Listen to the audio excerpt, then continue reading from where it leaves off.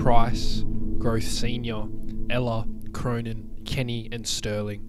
Legendary names in the world of rugby league, in what is considered a successful era for the Parramatta Eels.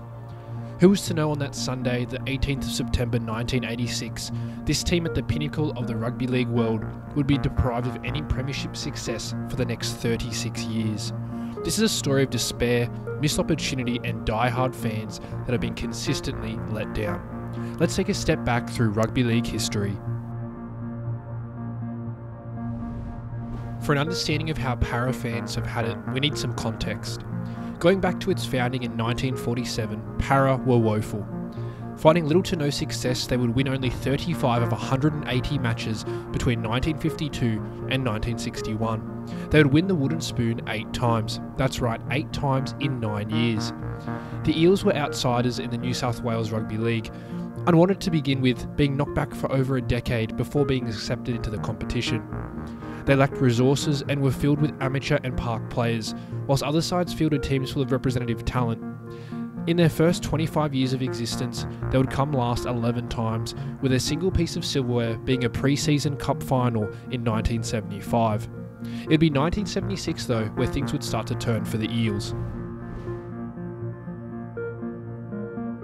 They had only been admitted to the New South Wales Rugby League in 1947. This would be the same year that the Parramatta Eels were introduced, and Para were yet to experience. A year later, we would see the emergence of Ray Price and Mick Cronin, and the Eels running it back, capturing their first minor premiership and a grand final date against the Dragons, and would result in a replay the following week in which the Eels would lose 22-0. This habit of just falling short would foreshadow much of the Eels' club history. The 1980s was a special time to be a Parramatta Eels fan. This was considered the golden era. Under the tutelage of Jack Gibson, a coach that had already had 3 premierships to his name, the young crop of Price, Growth Senior, Ella, Cronin, Kenny and Sterling would become household names.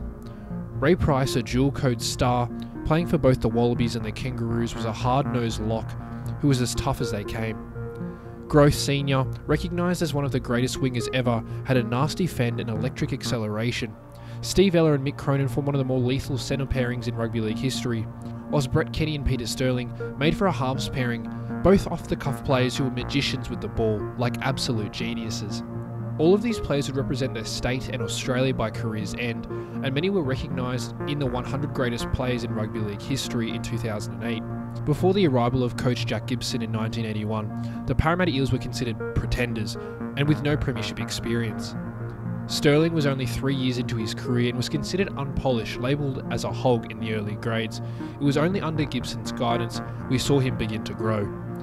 The Eels in their debut season under Gibson would reach the grand final after finishing 3rd in the regular season. In a matchup against Newtown led by Tommy Raudonikis, Brett Kenny stole the show, contributing 2 tries with this sealer at the end. The fans went wild in celebration, tearing and burning down the grandstand as the Eels had ended their 34-year drought. In 1982, the side would have the most successful regular season in club history with 21 wins and a minor premiership. A grand final rematch against now main rivals the Manly Warringah Seagulls would follow. A dominating first half that saw tries to Kenny, Ella, Growth Senior and Neil Hunt secured the game as the Eels held on to go back-to-back. By the 1983 season, the Eels were a juggernaut backed by a huge dedicated fan base that sold out their home games every week. Again, facing the Seagulls, Parramatta's forwards led by Price and Peter Wynn would destroy Manly, and with another try-double in his 3rd consecutive grand final from Brett Kenny, the Parramatta Eels would three-peat, a remarkable feat. This would make Gibson the joint most successful coach in rugby league history, as he completely turned around the franchise. Jack Gibson would leave the club that off-season, moving to Cronulla. This would bring in John Mooney, who would lead the Eels to qualify for their 4th consecutive grand final. But they would fall to the Dogs 6-4 in what was a tight affair and the start of a new rivalry. The Eels, despite the setback, stayed competitive, returning to another final series, this time falling short again in the prelim against the Bulldogs. 1986 would again match the Eels against the Bulldogs for a grand final rematch, with another low-scoring affair, in what was a Herculean price to retire at the pinnacle of the sport, but would ultimately end the dynasty. As the seasons passed, the Eels were unable to replace these generational stars. During this downward period, the Eels would fail to make the finals from 1987 all the way through to 1996, a complete fall-off for a club that was once completely dominant. The Eels would survive the infamous Super League War, entering into the inaugural season of the NRL. The 1997 season was the first time in 11 years that the Eels had seen any sort of success. Under new coach Brian Smith, he had turned around what seemed like a hopeless situation as they reached their first final series. The 98 and 99 final series are the ones that really set a precedent, and unfortunately it wasn't a good one.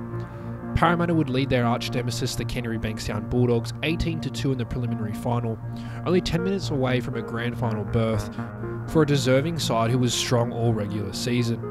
Those next 10 minutes can only be described as a collapse of historic proportions. The Eels would concede 16 points in the final 10 minutes. They would go on to lose 32-20 in overtime, a devastating result but still a successful season. Captained by Dean Pay and with stars like Jason Smith, Nathan Kalis, Jim Dimmick and Jared McCracken, many expected them to go back and return the following year. They would return, and this time it was against newcomers, the Melbourne Storm. Expectations were high for the Blue and Gold. Coming off a second place finish in the regular season, they were favourites and expected to go through to the grand final. Leading at halftime 16-6, the Eels would suffer again a second half collapse, conceding 14 straight points. The Eels looked like a side that did not know how to win in the pressure situations. The 2000 prelim loss this time against the Bulldogs would only confirm this theory, and although they were outsiders for this specific game, finishing 7th in the regular season, it was more heartbreak for Eels fans. This brings us to 2001. If the previous years were considered collapses and disappointing, 2001 is recognised as a severe choke. The Eels had ushered in a new crop of talent with the damaging representative forwards of the Hindmarsh brothers, Michael Vella, Jason Kalis and Andrew Ryan. Young stars like Jamie Lyon, Brett Hodgson and Luke Burt, plus the recruitment of veteran half Jason Taylor, meant the side had talent across the field. This was shown in their minor premiership winning season, as the side won 20 regular season games, finishing with the best offensive and defensive records in the sport. No side had scored more points in a single season. It was Parramatta's premiership to lose. A demolition job of the Warriors in the qualifying final was a great start. A prelim win in which they would hold off a Broncos side that only had eliminated them a year prior was even better. It seemed possibly the Eels had overcome their previous shortcomings, as they would find themselves in their first grand final since 1986. Matched up against immortal Andrew Johns and the Newcastle Knights, it was a match that they would come out flat in and would trail 24-0 at halftime. They put up a valiant fight back but would ultimately fall short, losing 30-24. Ben Kennedy and Joey Johns would label the Eels nervous and stiff, rocking up to the pre-final breakfast in suits. Parramatta would suffer a slight fall off the following years, until returning to the prelim finals in 2005 off the back of a bonkers rookie year from Tim Smith, who had a record 40 try assists. This club's second minor premiership meant that they were yet again considered the favourites. Tahu, Kalis, Riddell, the Smiths and superstar Nathan Hindmarsh had led the way. A season-ending injury for Hindmarsh in round 26 would hurt the club's chances, but they were still considered favourites against a young Cowboys side. In true Para fashion, they would come up short, this time being shut out at home 29-0. This led to the resignation of head coach Brian Smith, ending what was a successful but disappointing era. 2007 would prove much more of the same, another prelim final visit, with a team full of representative talent losing again, this time to the Storm. Their 5th prelim final loss in 9 years. For some context, on this premiership drought in 1986, they had the legendary winger Eric Groth. Well, that Eric Groth had now become a senior, and his son Eric Groth Jr. was playing at an origin level, now on the Parramatta Eels. We were going through generations and the Eels were still without a premiership. The fans had started to feel hopeless. They needed saving, and well, enter Jared Hayne. Labelled as the most gifted Parramatta player since the great Brett Kenny, Hayne was no joke. Already a Dally M Rookie of the Year winner and Brad Fittler medalist by 2007, he was the Eels fans' hope of finally breaking that drought. They would not take too long to receive the ultimate chance to do just that in 2009. Sitting in 14th in round 18 with a total of 5 wins, the Eels sat at $151 for the NRL Premiership. A monumental resurgence led by Jared Hayne, who would win 7 Man of the Match awards in a row, whilst his side won 7 of the last 8 remaining games, secured the Eels the final spot in the finals. Many expected them to bow out in round 1 facing the Dragons, who had shut them out the week prior. Unexpectedly, the Eels would upset the first seed Dragons. Winning 3 finals in a row booked them into the 2009 Grand Final. In what was a fairy tale, this side had captured the hearts with new faces like Daniel Mortimer, Fuifui Moimoi, Chris Naninu and Jared Hayne, while stalwarts like Luke Burt, Nathan Hindmarsh and Nathan Kalis remained. The narratives were aplenty: a fullback matchup of the century between Slater versus Hayne, or the final chance of silverware for Hindmarsh and Kalis. In what was a David versus Goliath battle, the Storm proved too much, fighting off an Eels comeback. A final score of 23-16 meant the Eels' fairy tale run had ended. And if that wasn't enough, the Melbourne Storm would be found guilty of cheating the salary cap that year. The Storm would be stripped of the premiership, but it was not awarded to the Eels, it was just vacated. This meant even though the Eels lost, they really didn't. It felt like the club was cursed. The following period could be regarded as the low for the side. Reckless management from the top put the club in a deep hole. In 2012 and 2013, the Eels would receive back-to-back wooden spoons with a total of 11 wins over the next 2 seasons. It would get worse when the Eels were hit in 2016 with a salary cap sanction for breaching the salary cap themselves by the NRL. Receiving a 12-point penalty, a $1 million fine and the deregistering of 5 officials at the club. Comically, the sanction referred to the previous 5 seasons in which the Eels did not make the finals once. 9 years removed from the grand final, the Eels had only made the finals once, been through 3 coaches and received the wooden spoon 3 times. This team was now under the coaching of Brad Arthur, who had taken over in 2014, and although the team had only made 1 finals appearance in 2017, he had the club slowly turning a corner. Following a wooden spoon in 2018, Arthur's job was on the line, and with a year left on his contract, something needed to be done. Arthur would manage to pull the Eels off the bottom in a season as Para, led by the new core of Clint Gutherson, Mitch Moses, Junior Paolor, Mike Acevo, Sean Lane and Reid Marnie, stormed into the finals in 5th spot. After an elimination demolishing of the Brisbane Broncos, they would fall in the semis to the heavily favoured Melbourne Storm. It was a great bounce back for the club, and with the new stadium and players, things looked on the up.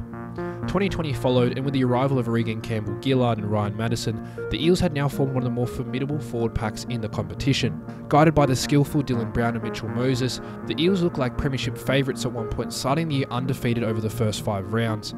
They would peter off slightly and finish in 3rd, but were considered favourites still, but would yet again fall in the semis, this time in straight sets to the Bunnies and Melbourne. In 2021 it was more of the same, with another great start to the year before again fizzling out and falling to 6th on the table. Making it to the semi-finals again, Para would fight valiantly against the Penrith Panthers, but would lose 6-8 in the semi-finals. Expectations had flipped quickly at Parramatta. No longer were they the joke of the competition, but now had critics labelling them as pretenders. With their 3 consecutive semi-final exits suffering from possibly their own success, Brad Arthur was no longer helping them fight the spoon, but trying to win his side a premiership. For many, 2022 needed to be the year, and well, 2022 looked like much of the same, a strong 4-1 start followed by inconsistent play where the Eels would lose to both the Tigers and Bulldogs. A finals team for sure, but nothing more. Pundits had already written off the Eels, labelling them as pretenders, with the side falling to 7th by round 22. The Eels season wasn't perfect and there were 3 results that stuck out. Back-to-back victories against reigning premiers the Penrith Panthers, with a round 9 performance handing Penrith their first home loss since 2019. Parramatta would be the only side to hand a full-strength Penrith team losses for the entire year, as a rivalry had now been formed. The final round win over the Storm in what was a direct battle for 4th place was also a crucial victory, as it guaranteed them a second chance. That second chance was needed as they would lose in the first round to Penrith, but bounce back against the Canberra Raiders, thumping them. This put them in the prelim final for the first time since 2009. In what was a controversial game, Para would get the rub of the green with a forward pass try, but Para fans will say they were deserving of some good karma. Sean Lane, Campbell-Gillard and Isaiah Papali'i had been particularly strong in 2022 and proved the difference in the prelim, as Parramatta booked their place in the grand final. Brad Arthur, who had his critics only a few weeks prior, had got his side to the big dance. The pretenders had now turned to legitimate contenders. 36 years between drinks, a total of 9 coaches, and some 380 players had come and gone since their 1986 title. The Parramatta Eels now only sit 80 minutes away from making Australian sporting history.